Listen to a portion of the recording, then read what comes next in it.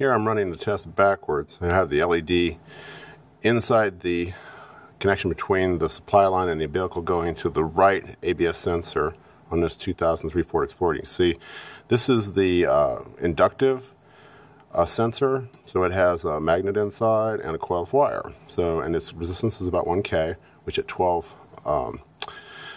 volts is, obviously 12 milliamps. So you're not overrunning this current. It's a hybrid LED, so you could go down to 50 microamps and you'd still be able to see it.